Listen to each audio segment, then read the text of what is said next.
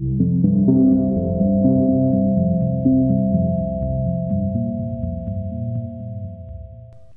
and I are hiking up a trail that leads to Crowsnest Mountain. With us is Bernd, a hiker from Germany that we met the day before. After hiking for less than an hour, the trees thinned and we're able to take in some views. Bernd stops to take photos that may go into his guidebook. He writes guidebooks in German and is here in Western Canada doing research for his 19th book. He took several shots of Dinah and I, so I wonder if we'll appear in his German guidebook.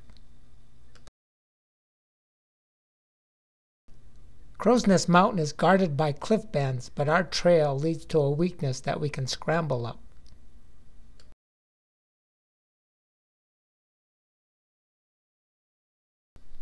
The peak on the right is the south end of the Seven Sisters.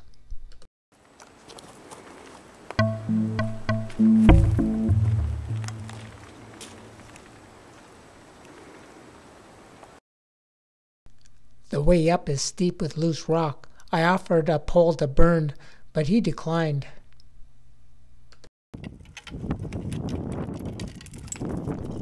We easily make it up the first cliff band.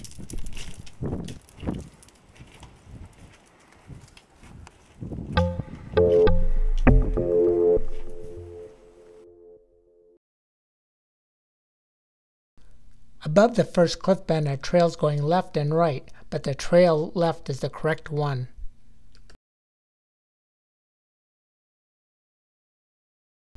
It leads to this long gully that cuts through the second cliff band.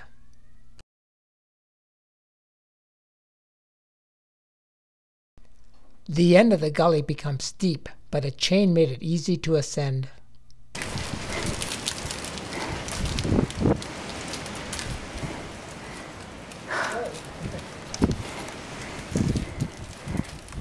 Such chains are rare in the Canadian Rockies, but Bernd told us they're common in Europe.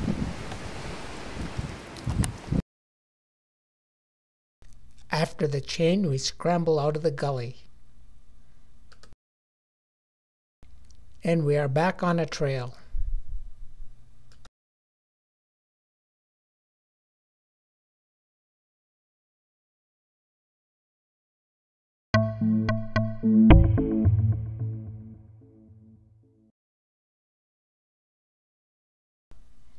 Partway up the mountain, we can just make out the summit.